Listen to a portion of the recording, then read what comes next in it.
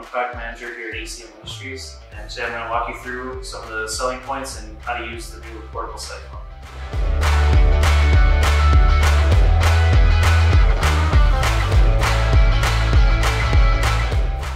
Portable Cyclone is able to bend 1/2 inch to 1 inch EMT, IMC, and rigid, as well as 1/2 inch and 3/4 inch PVC coated rigid.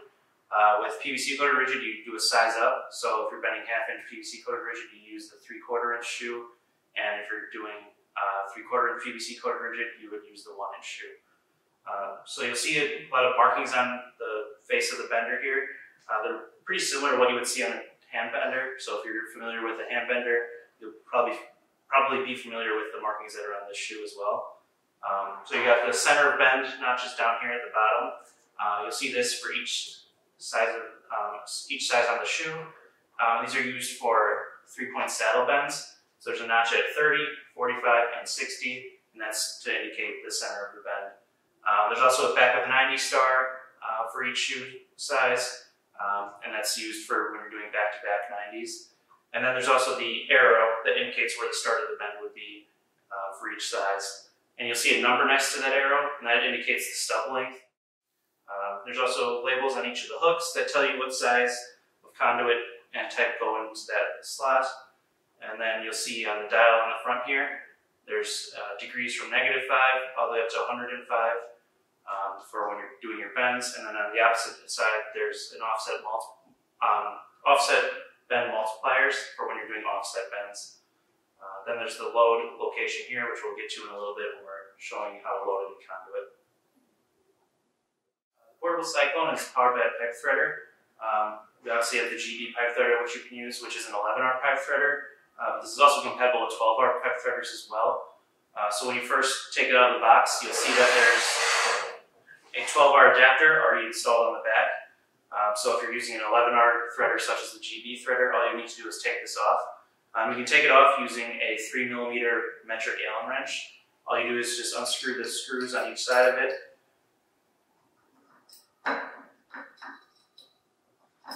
And then this will slide right off, and you can slide on your 11R threader. Once you have the appropriate adapter head on the bender for whatever threader you're using, whether it be 11R or 12R, you can slide on the pipe threader. One thing to keep in mind when you're using the 11R threader is that because it's octagonal, you sometimes need to rotate this slightly to make sure it lines up correctly with the threader. But if it's lined up correctly, all you do is slide your threader over and place it on the back. One thing to keep in mind is this post here should line up with the hole in the threader. So this may need to be adjusted slightly if it's not lined up, which we'll go into in a little bit. But from there you can just slide on the threader. You want to slide it on until you hear it click into place.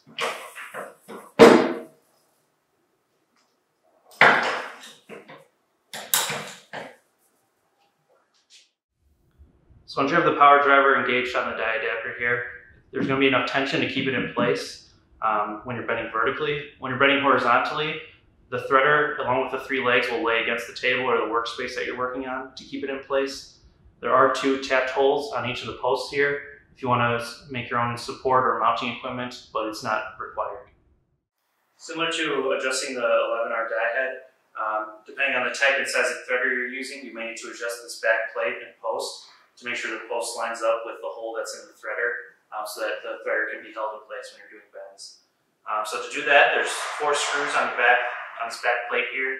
Once again, you use a 3mm metric Allen wrench to loosen these screws, and then you can rotate this plate to whatever location it needs to be at, and then just tighten those screws back up. So this angle indicator dial on the front of the bender can actually come off, so you can store stuff inside of here. You'll see this tab that says open underneath it. All you do is flip up that tab, and then this slides right off. So you can store it in the 12R adapter or your pendant and speed control right inside the bender itself. And to put this back on, you just slide it on, give it a little flex, and it'll slide right back on. Make sure the tab is locked in place, and then you're good to go again. So when you're typically operating the threader, what you would do is you would use this trigger that's right on the threader itself, press this down to rotate the threader, release it to stop rotating the threader. And there's also a direction switch underneath the trigger. You use that to change the direction of the threader. But each bender will also include a variable speed pendant and switch control. And you can use that to kind of slow down the speed of the bend as you're going to get more precise bends. So the way this would work is you plug one end into the threader, and you plug the other end into the wall outlet or the extension cord that you're using. And then from there you can use the pendant to control the bender and threader. When you are using the threader, or when you are using the pendant, you're going to want to lock the threader. So to do that, you just press down the trigger and then press the lock button on the side. And then from there you can use the variable speed pendant. And then to change the direction of the threader, you just press the trigger in again to release the lock, flip the direction switch, and then press the trigger in and press the lock button again to lock the threader. And then you can go back to using the variable speed pendant. So when you're first loading in your conduit, you want to take the threader off of the bender. It makes it easier to load the conduit in the first time. So what you want to do is you want to make sure you're looking at the right groove for whatever size and type of conduit that you're bending. In this case, we'll be doing 1/2 inch EMT. So I'm going to slide this into the 1/2 inch EMT groove here. And then all you want to do is just rotate the shoe until the conduit's kind of locked into place pretty well. And then from there, you want to look at the angle dial, the indicator dial on the front of the bender, and make sure that the arrow on the shoe is lined up with the 0 on the angle indicator dial. And then once that's lined up, you can take your conduit out. At this point, you can rotate the shoe all you want, but your bender will still be at the correct 0 position, so you don't have to worry about it throwing off your angle when you do start bending. This is true as long as you don't switch to a different size or type of conduit. So now that we have it set to 0, we can slide our threader onto the back.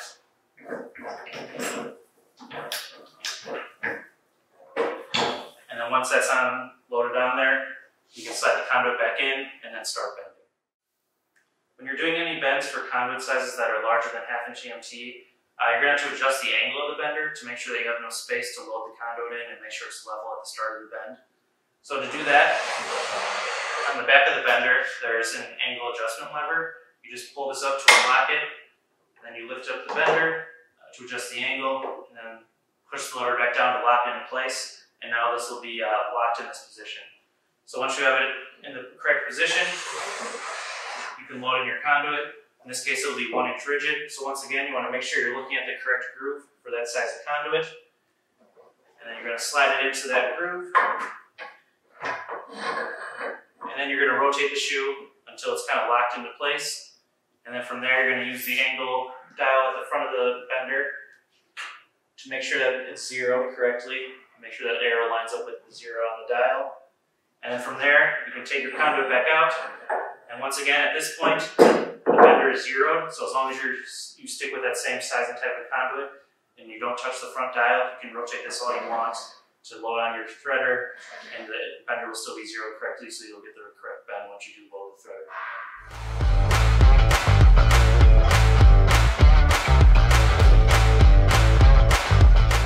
Right now we have the bender set up for a 1/2 inch EMT bend. We have the conduit loaded in, we have the threader installed on the back, and we have it set to 0. So one thing to keep in mind is there will be spring back. Depending on the size and type of conduit that you're bending, it'll vary. In the instruction manual, you can look there and it'll tell you what the spring back value is for each size and type of conduit. So you're going to have to compensate for that somehow. There's 2 ways you can do that. You can either go that many degrees over where you're bending to. So in this case, I'm going to bend to 90, so I'll probably go to roughly 95. Or you can start your bend that many degrees below 0. So if it's a 5-degree spring back, you will start at -5, for example. In this case, I already have it set to 0, so I'll just go 5 over. Like I stated before, you can either use the trigger on the threader to do the bend, or you can use the pendant by just plugging that into the threader. We recommend that you use the pendant because you can get a little better control with the variable speed on here, but you can always use the trigger on the threader itself if you'd like.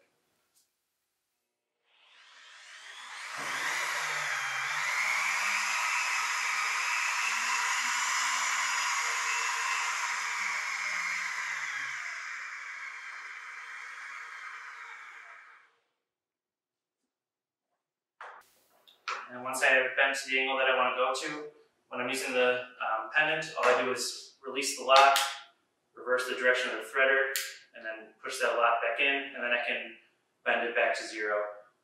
If you're not using the pendant, all you do is just switch the direction of the threader and then pull the trigger. You wouldn't have to worry about locking it and unlocking it.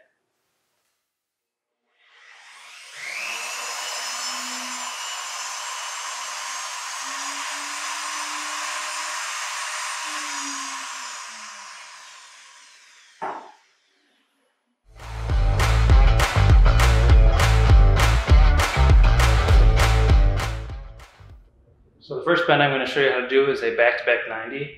This is a pretty common bend for electricians. So I have a mark on my conduit that's lined up with the arrow above the shoe. And next to that arrow, there's a deduct length. For this one, it's 6 inches. So what this is you would subtract that from the stub up length that you want. So if we're doing a 10-inch stub up in this example, we would subtract 6 from 10 and mark our conduit at 4 inches. So that's where this mark is right here, and that's lined up with the arrow. So I'll do my first bend, and then we'll take it out and do the second bend of the back-to-back 90.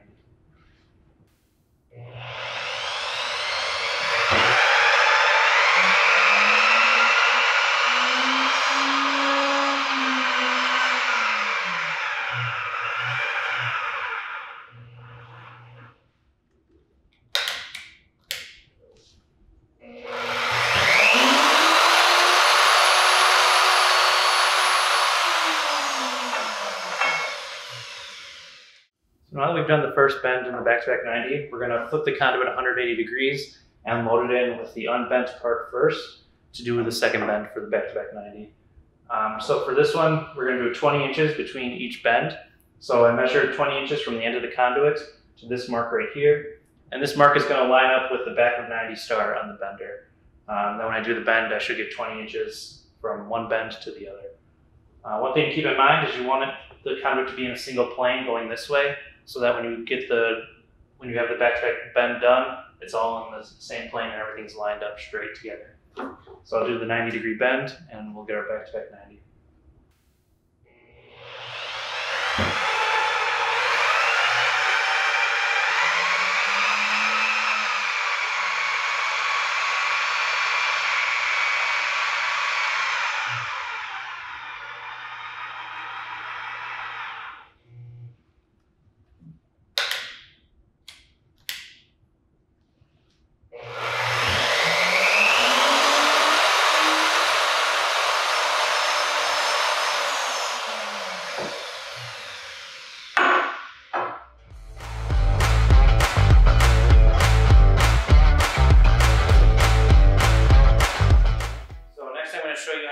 Offset bend using the portable Cyclone.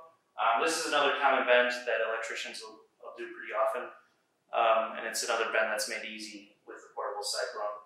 So one thing you're going to want to do when you're doing offset bends and 3-point saddles is make sure you're at the edge of a table, because you're going to need that extra space to have the conduit extend down and out. You could also do this bend in horizontal, which I'll be showing a little bit later.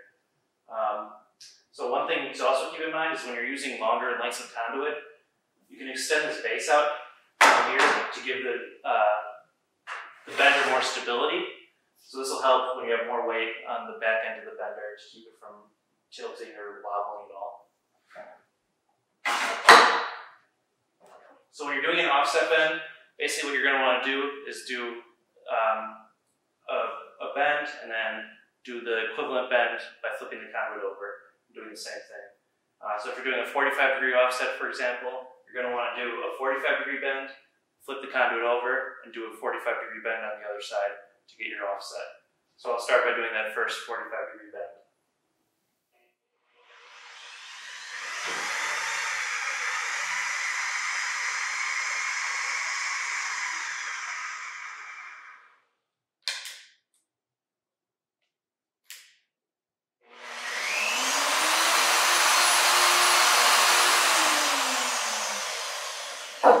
Now that I have my first 45, I'm going to flip the conduit over and do the same thing again. Typically, you would have a mark on the conduit. You line that mark up with the arrow on the bender itself, and that would give you the correct length of offset that you want to do.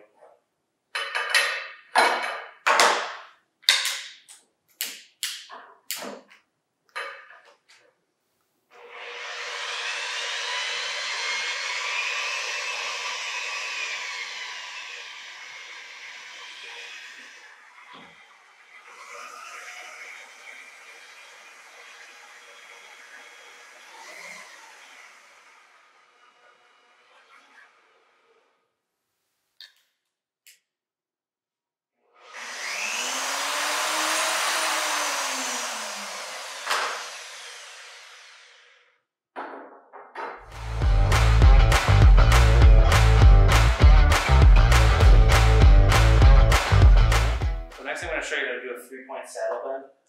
This is probably the most complex bend that an electrician would typically be asked to do, but with a portable Cyclone, it makes it really easy, especially when you're dealing with larger sizes of conduit, like 1-inch rigid, for example, which are pretty tough to do on a hand bender. With a portable Cyclone, it's a breeze. So there's 3 parts to doing a 3-point saddle bend. There's the center bend and then the 2 outer bends. So these notches, the rim notches on the shoe, there's one at 30, 45, and 60. And you're going to want to line up your center bend with one of those 3 notches depending on what angle you're doing your 3-point saddle at. So in this case, we'll do a 45. So we're going to line up with our center mark at the 45-degree notch, and then we're going to do that bend, and then flip the conduit over and do the 2 outer bends, which will both be 22.5 degrees to offset that 45-degree bend. So I'll start with the 45 center bend.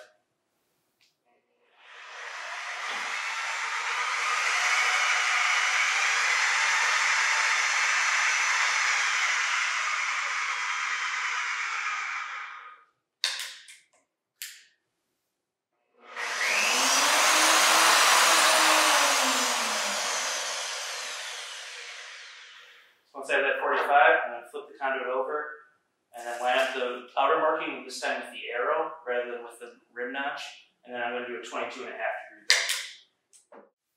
And one thing that's nice with the portable Cyclone versus a hand bender is you kind of get that tension in there as you get it locked in. So you can use that to rotate the conduit to make sure that it's all in one level plane, so that when you have all 3 bends done, you don't have a wobbly piece of conduit that's not straight.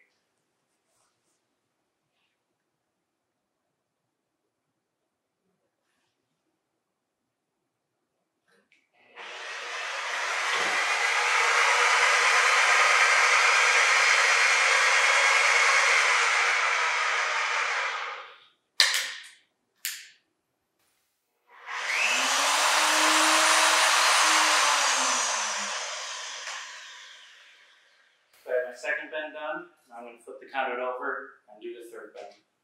And once again, I'm going to line up the marking at the arrow.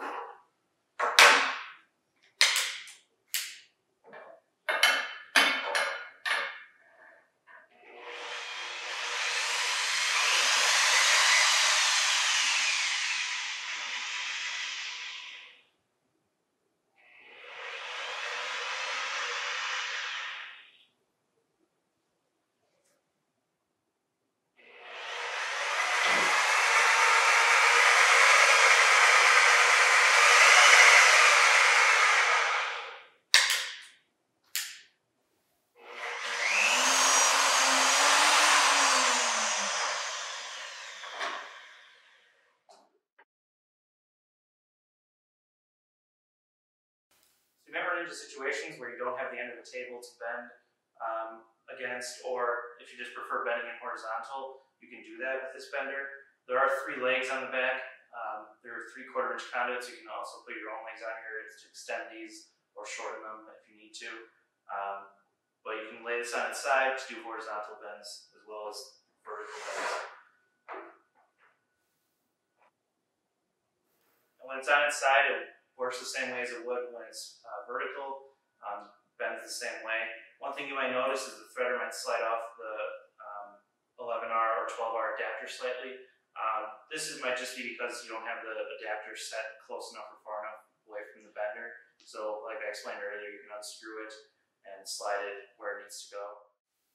That was just a quick overview on how to use the portable Cyclone. If you have any other questions, please contact your local sales manager, or you can reach us at gardnerbender.com.